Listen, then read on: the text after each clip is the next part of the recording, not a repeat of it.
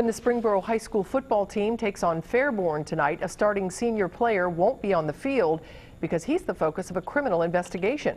Officers have not released the player's name because he is a juvenile and he has not been charged. But according to police, the player admitted he stole a credit card from a friend at Careflight Field. Another teammate complained he was missing money.